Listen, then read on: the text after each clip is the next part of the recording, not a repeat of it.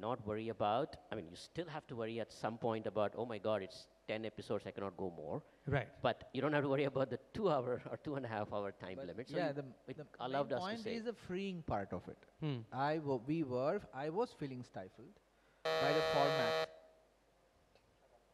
Oh, Time stop talking. No, it's okay. Yeah, it was freeing because we were really getting stifled a bit. Because, like I said, independent filmmakers wanting to make something unique, not wanting to make what is out So there. stifled in what sense? You've been stifled in The terms of running time? format of the theatrical feature film format, where you required, let us say, the simplest one would be song and dance, an interval Okay, like that. point, Right. a big star, the one that will get openings, the where you'll have to cater to the image, and then what will bring you the Friday numbers, because your movie's dead on Friday. First show is all you get. There is no, you are more and more, we felt, at least, that it had to get superficial for the story. It has to become more about packaging for people to be attracted to theaters, because there was no time given for a movie to breathe. So it's the packaging. You boom, you see the trailer, you see the faces, you see the music, and I want to go for it, or not, you're screwed. Some movies get, lucky, and you get some breathing space, and then you discover and say, what a film, all this. So hence, the series suddenly felt like we were genuine filmmakers once again, where we could tell stories the way they should be It became told. pure storytelling. Became a Right. pure storytelling as opposed to packaging. And now today, after all these years, right? I mean, there's great merits in both kinds, in both formats. Can't wait to go and make our next film out there and put it in a theater, and we are dying to do that. But that said, right now I could point a few films that I like worldwide that I think would have done better if they would have been a better experience for me, at least, if it had been a series.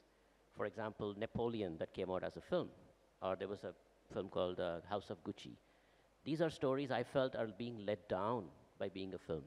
Is the reverse true as well, that you see some things that are being stretched into series where they could really have been films, or maybe they were really films and just pulled Exactly. to yeah, hit yeah. There are 8 hours there are because you're pitfalls supposed to on be both sides. Yes. Yeah. Yeah. Anubhav, for you, this the one that you just currently shot, that's the IC 814 hijack drama. That's your first web series, if I'm not mistaken, as a director. How was that different from all the films that you've done in all these years?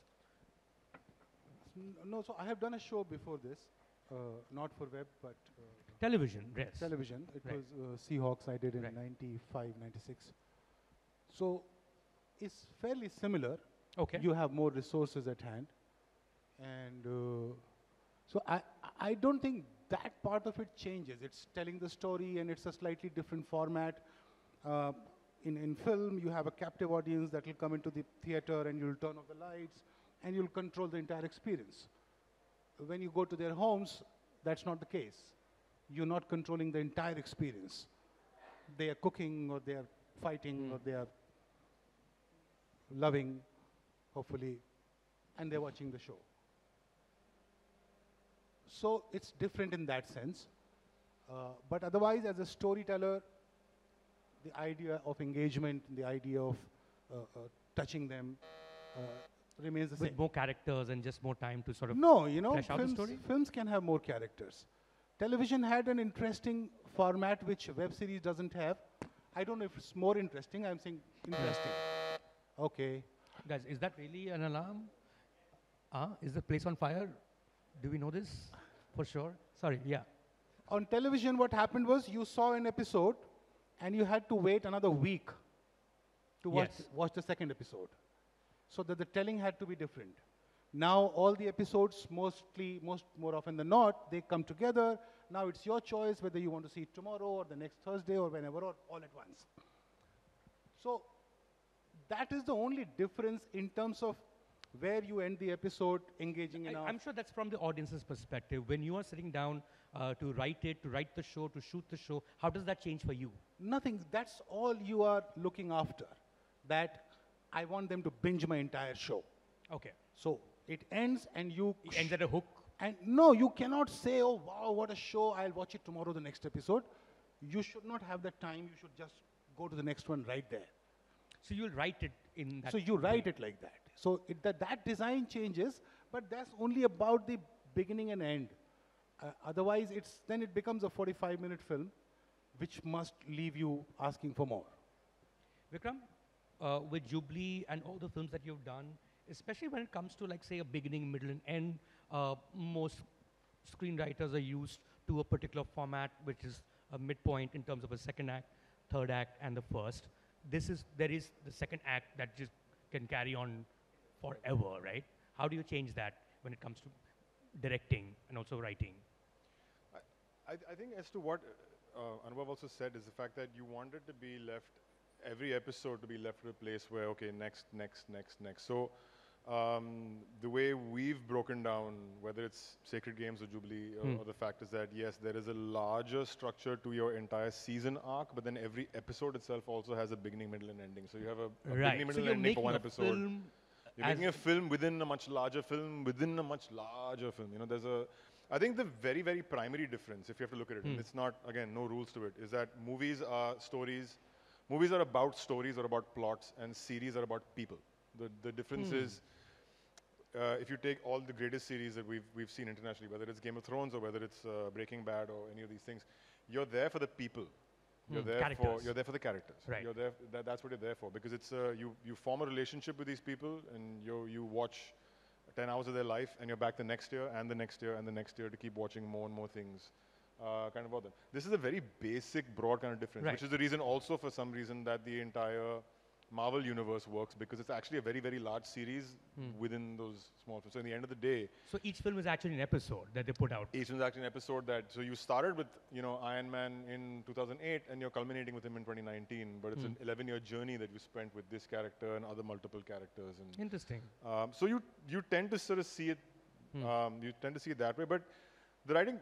Once you're a fan of I think the reason I, at least, is that got into or was excited about the series format in the first place is that even before Netflix and Amazon came in, we were already watching them. You were already watching House of Cards and anything, whether Breaking Bad, so many great shows. We were watching it, and The Sopranos and anything. So you were already a fan. Your water cooler conversations were not movies anymore. They were series. Have you seen the latest episode of blah, blah, blah? Right. So automatically you were interested in the format. And then when the opportunity came, and I think the outreach from the streamers was to reach out not to TV people, but to reach out to movie people. Because this wasn't television. This was about cinematic series storytelling. Also, India hadn't had a HBO moment. I mean, they had it in '99.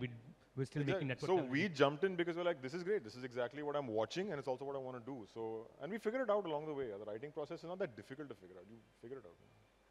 I mean, you're saying, in effect, that with a series as against a film, there is a proper film with each episode that you're putting out, which also has its own title, which has its own characters, and then it has a beginning, middle, end, and you start all over again. Yep.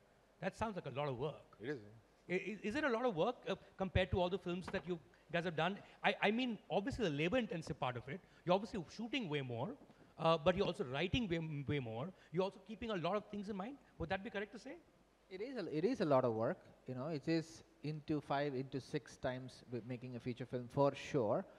Also, when we started, we realized we didn't want to do those longish series where you have. I started dissecting other series that were out there, and I could see that they really use 4 locations in a series, even in a Homeland or anything. They keep intercutting between them so that you can have a director for each episode, or maybe to finish the episode. I'm not sure.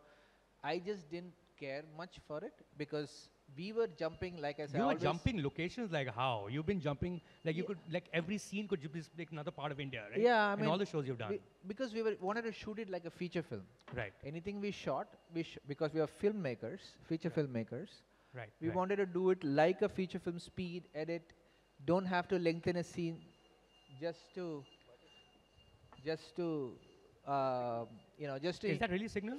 Yeah, I think we should. That's really rude, guys. I had like at least 5 more questions. Should I ask those 5 questions or not? Tell me the odd. Yeah, exactly. Yeah, carry on. Yeah, so. No, I won't ask 5. Chill. What was the question? No, I see your point. I think since we're coming to the last point that we have to address, of course, because we have addressed commerce and certainly some elements of art. The third that remains is technology, and clearly that's changed over the years. Anand sir, since you've been around, I'm presuming you're the oldest in this lot. Digital, from we've gone from film to digital, VFX. We're looking at AI right now. Do you see? Have you been using AI in filmmaking yet? Have you used any of the new technologies that we keep hearing about? But is it there in your? Are you storyboarding The only with thing I can say AI? yes, I can say that few years back, 2 years back, it was like a threat. Now I haven't used it. I think, but we are on the verge. Like Okay. as I said, as a student, Right. you keep on learning as a student of cinema, and we can't shy away from it, and it will become part of our life very soon, and we have to bind our stories accordingly. So Is there anything that you guys have used in terms of technology that's really blown you over? It's made your life easier, whether it's AI or anything to do with digital or even VFX? No, I think there's been I haven't personally. Yeah. But I am sort of kind of like I am a little anti-AI in terms of, especially when you're using it for the creative purpose. I understand the idea of using AI to be able to better your, or to finesse certain kind of things. So I've been keeping my hands off it. I've tried it, and I'm like, Right. I'm hands off. So I'm actually the wrong person to answer that question. If anybody else wants. No, I'm we ashamed we to are say. using a bit of AI. Just started it. Your next script is by No, ChatGPT? yeah, no, it would You have should been let us easy, know. right? I won't let. Imagine replacing actors, get them all faces, and say we don't need to wait for dates. We just sit and make our own animated film with AI with the faces of actors. But we are using it for character sketches lately, Right. and it is pretty impressive. Yeah. It's scarily impressive because we keep looking for